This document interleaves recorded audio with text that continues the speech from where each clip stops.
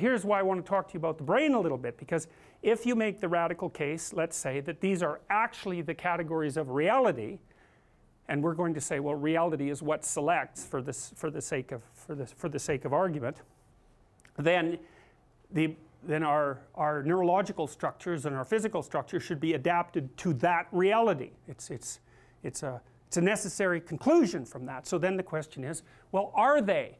And as far as I can tell, the answer to that is yes. And so we'll go through the neuropsychological evidence quite rapidly. The first bit of evidence is that you have two hemispheres. Why? One deals with the unknown and the other deals with the known.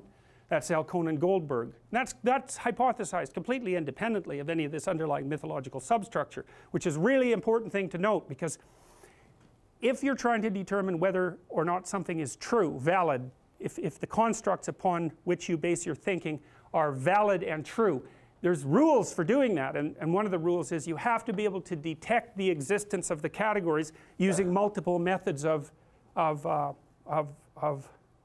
using multiple methods. It's the multi-method, multi-trait matrix, technically speaking.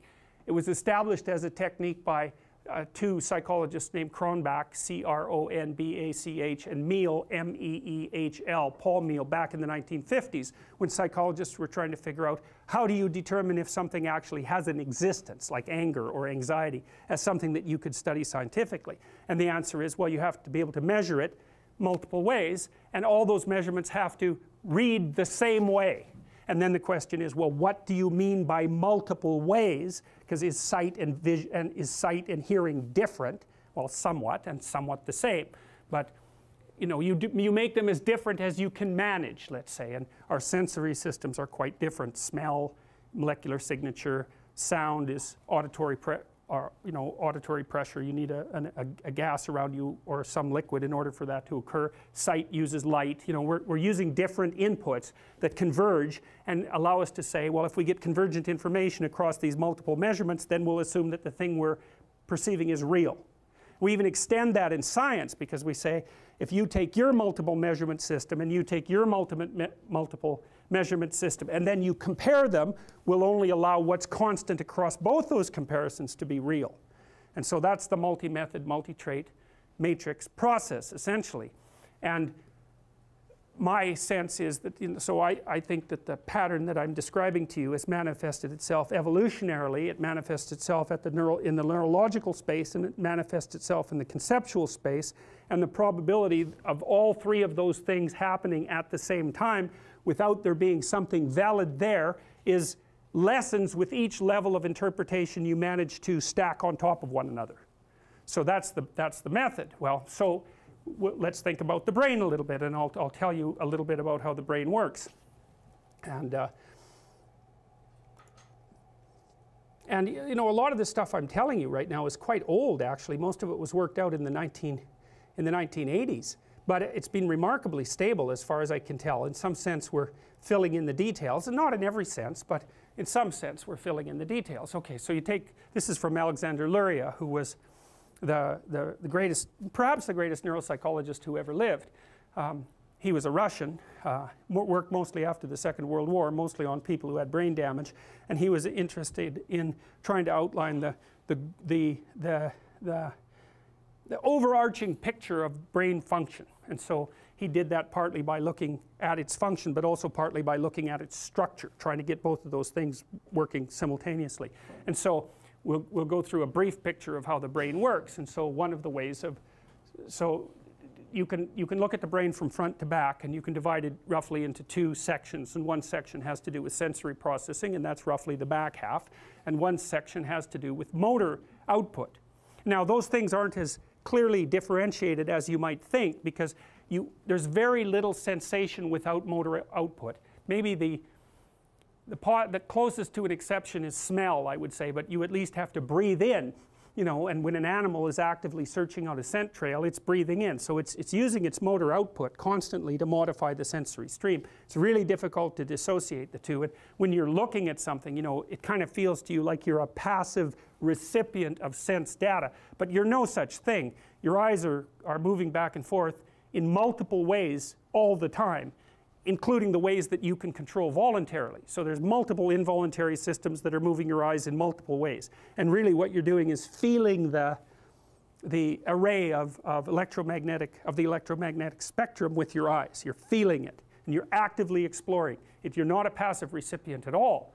So even in sensation, you can't purely pull sensation out from motor processing and say, I'm getting untrammeled, unbiased sense data. Because you can't look at something without focusing. And you can't focus without wanting to look at something.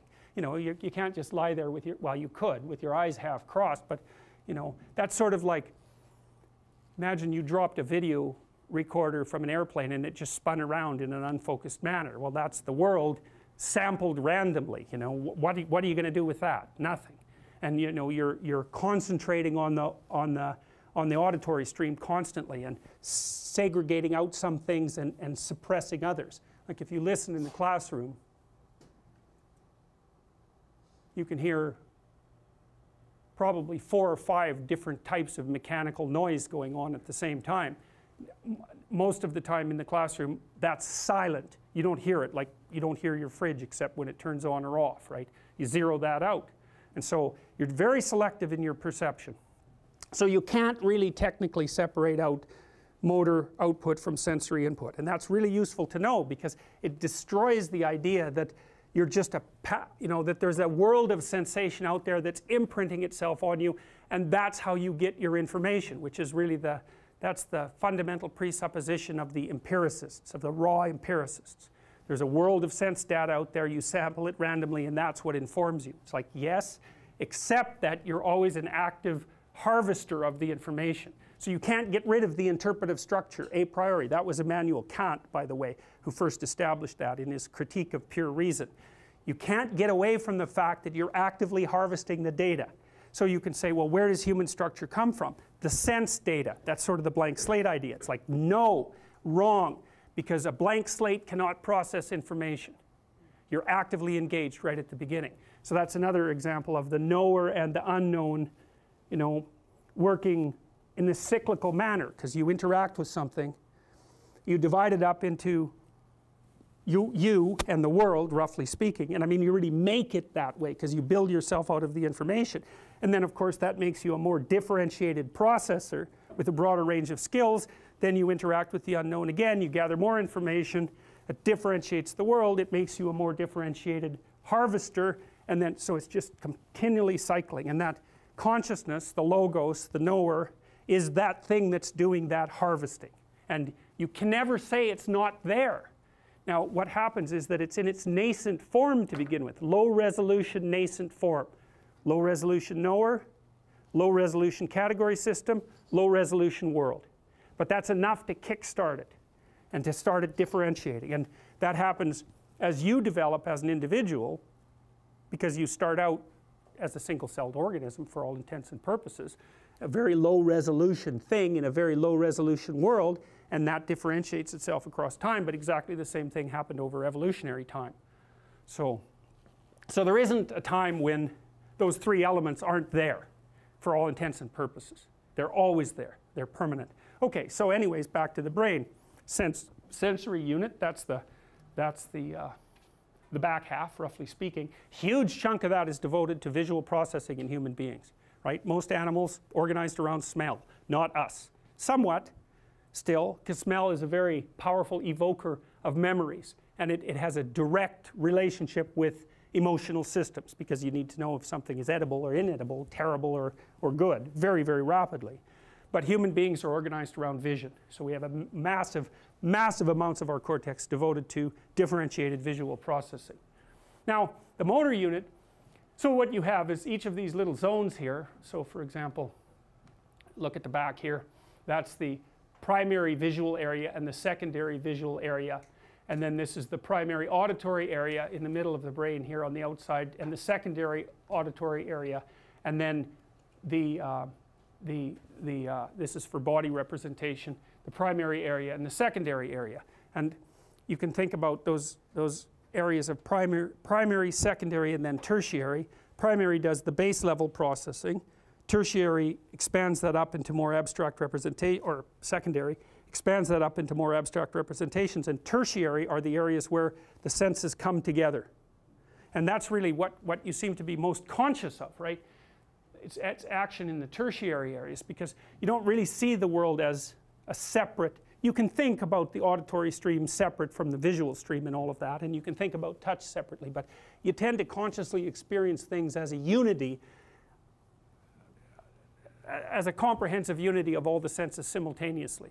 So consciousness seems to occur only at the, most of the time at the highest level of integration, and Luria would have associated consciousness more with the tertiary areas where the senses are talking to one another. Now it's more complicated than that, because there's obviously subcortical structures all the way down to the spine that are involved heavily in what consciousness is. It's not merely a consequence of cortical activity.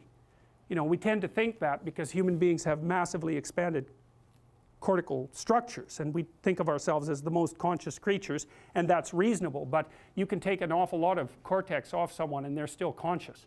In fact, you can leave them with almost no brain at all and they're still conscious. So we really have a rough time trying to figure out what consciousness is and how it's related to brain structure.